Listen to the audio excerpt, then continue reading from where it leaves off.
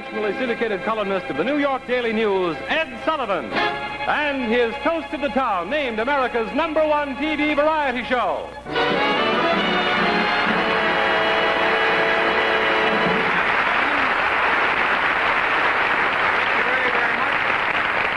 Just telling the audience here in our theater they have a new suit. I got a Christmas present, and I trust it looks well. If it doesn't, if you call up, I'll run upstairs and change it to an old suit.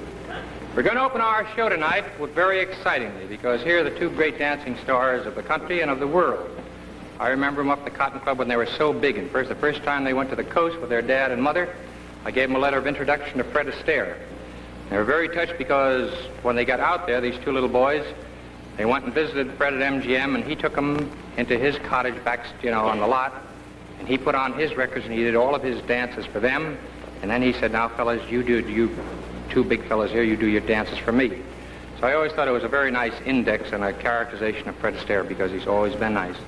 So tonight we're going to take you up to Harlem, make-believe, up to the Chez George, where you'll find you could say a typical Cotton Club chorus line led by the widow of the late Bill Robinson, preparing the stage for the dynamic entrance of the Nicholas Brothers. So Ray Block, take it away.